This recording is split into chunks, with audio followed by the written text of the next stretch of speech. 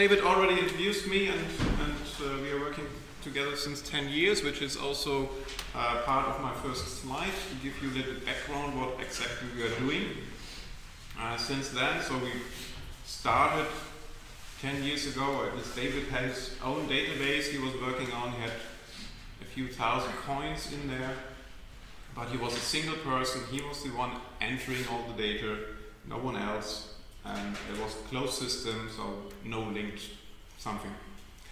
And we worked about 10 years, as David mentioned, and today we have something that is called Antike Fundmünzen Europa, AFE. This system is used by different institutions in Poland, in Heidelberg, and also by David. And the nice thing is now we have a system that is web-based, so there can be multiple users at the same time entering the coin data. And the data is linked to various existing sources like numisma.org. Maybe some of you know who deal with coins, which is the organization that set up constructs and the concepts for numismatics. We're also linking to Ethan's Ochre and to some systems of the DRE. We serve different ways to access the data. So as the Sparkle endpoint, there is a normal endpoint for human reading the elements. What I didn't mention so far, it's very easy. Here we have an entry for each coin where we say the same coin is also in another database. And there it has this URI, which is a very simple thing, but it's very important, especially for linked open data. If you want to bring the stuff together, you always have the problem to find duplicates. And this is a very nice way and a very safe way to identify them. Otherwise, you pull together various coin databases, all having this one single coin at the same fine spot, and all of a sudden you have a hoard down there where it was just one coin. And this will mess up everything. So there are some very simple, easy tricks and well, not a trick, easy stuff you can do to solve certain things. Okay, so that's more or less the context we're working on. But we are still in the process of entering the coins, and we are in the 10,000s there, mainly manually. So there are people sitting there typing in. And so it's not scaling exponentially, but on the other hand, it's if you have something like loading the data from the outside, you might end up with even more errors. If you enter it by hand, you still have errors, because humans do mistakes. And that's natural, and it's something you cannot blame them for, and you shouldn't. So I think one of the idea and one of the message I want to transport in this session also is to deal with errors in a natural way, because we all do them. I do them, you do them, all of us. Okay, so data quality, to give you a little frame. There are things like included, also like incompleteness. That's part of it. So you want to know how complete is the data you want to have. There's something about uncertainty, and we have a special presentation on that topic later. And of course there is some wrong data or inconsistent data, and there's always a problem, and that's one of the part of the title I have for this first talk, how to correct it. So here we see an example that's definitely an error, because this cannot be from dates when they were born and died. So this simply cannot happen logically. But for me as a computer scientist, I have no chance to correct this, because I look at the coin and say, I have no clue. So I need to go to the domain experts, and this is always a long process because it takes time. You need to explain why you think this is incorrect, and then they say, oh, no, it's correct because of something different. So correcting afterwards is always a pain and takes much longer. So if you take care in the beginning, it saves a lot of time. I want to dig a little bit in one example. What we are doing is to link our coins, or part of the coins that are reflected in the typology of the Roman imperial coinage, to the ochre system of Ethan. And Ethan showed in his talk on the minions, for example, how he used OpenRefine to figure out how the connection should be. But the issue is this linkage is in fact quite complicated. So when first David told me you need to link to there, it's very simple. You need the authority, you need to know which RIC volume it is, because there are different volumes. And then you basically need the number and then you can link it. Unfortunately, these typologies are made by humans nowadays. And that's a problem because they tend to do things very differently in different situations, which is okay because there are reasons behind that. And you need to differentiate between those reasons. But it's, at the end, quite complicated. So this is the example, the easy way. So you have the authority, you get the number, and then you can point directly to the typology as defined in this RIC volumes and to the ochre system. But then all of a sudden in a certain volume they switch and they don't use anymore the authority, and all of a sudden they use the place where the coin was minted. Okay,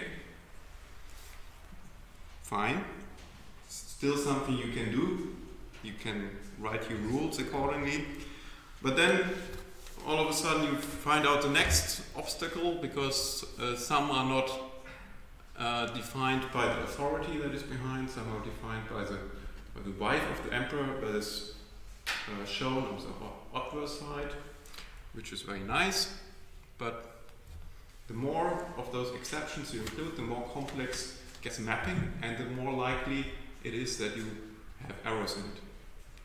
And if you make it an automatic script, what we did first, you end up with a lot of errors, which all of a sudden you think, why is there an error? Which is, by the way, a very interesting tour to dig down, why is this error there? And then to understand why does it happen? Where does it come from? So then also provenance information, like David mentioned, come from the 19th century something, is very helpful, very useful. So nowadays we use, of course, systems to figure out, like Ethan's OpenRefine way to figure out this coin should be mapped properly to this type.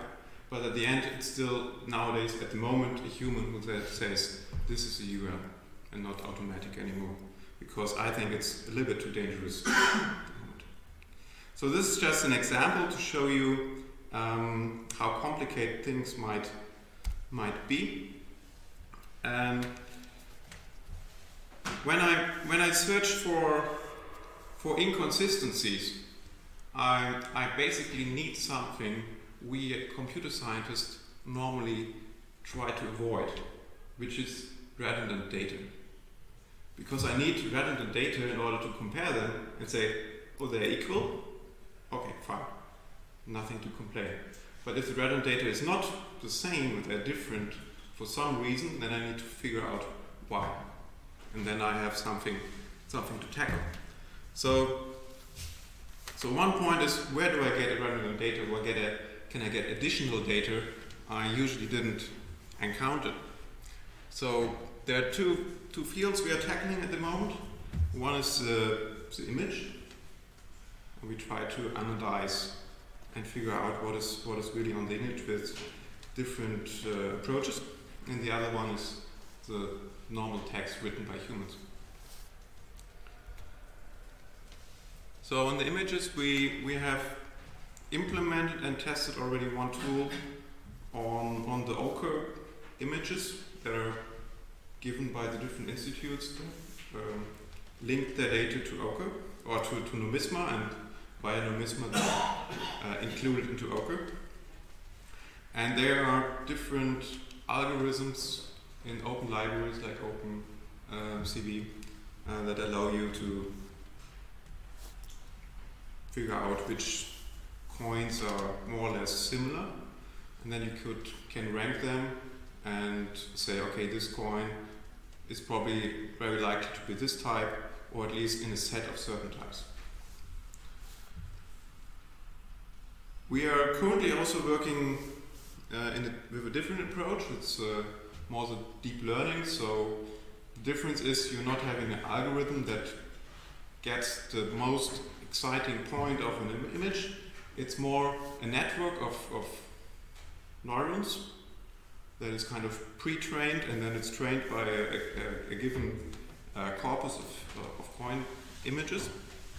And this is currently working on a progress, figuring out what is, for example, which person is on this coin.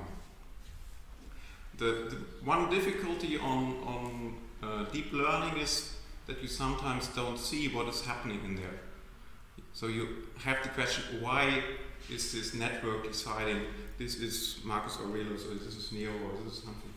And luckily nowadays you also have possibilities to ask the network and to visualize what was the main reason for choosing a certain thing. I'm not sure if you can see that, but in this case the nose was definitely a very important point for the network, and which is good because it's part of the face. If it would be the legend, then definitely something would be wrong if you want to identify the person. Right? And it's also maybe quite an interesting question and thing for numismatists to see the coins from that point of view, how computers look at it. One thing we are kind of currently missing in this area is that we need images that are, in best case, are labeled, like saying, here's the legend, here's a mint mark, here's a face, and so on. That's kind of missing, and the problem is it's currently there's no tool that does this automatically, so you need human work to generate those stuff. Then on the natural language, we use some natural language processing, so we generate lists to search for, we have a system to be trained, and then this system tries to identify which persons are in the text, which animals, plants, and so on. I mean, most of you know that if you go on a news site, you find the name of Angela Merkel or somewhere else, maybe there's a hyperlink and then you can click on it. That's the same story. So it's nothing brand new, but it's not very often implemented. I think the person of Cyprus mentioned that he's using NLP also to compare the measurements of his 3D models with the written text. So it's used. What we are aiming at to combine all those different issues is basically here in my last slide of this beginning talk. So what we have here, what I just talked about, we have the image, and we can try to get information out of the image. We can try to figure out which possible coin type it could be, and we can potentially figure out which person is on it. So this is work in progress, so I cannot give you results on that, but that's what we are working on. Then we have the coin in the database itself, and we have the data that is in the database itself. So what David entered, what David entered, who's the person on the opera side, and maybe a description, which is natural text, where we can say there's Vespasian included. And then we can compare this information in the own database, since we linked it to link open data. In this case, it's Ochre. We know there is also the description of the type information as well. So we know there, from this type information, Vespasian should be on the upper side. And at the end, we basically need to do is to check, okay, are all those persons here around, is it equal or is it different? If it's equal, we are all happy, because it still might be wrong, but at least it's consistent.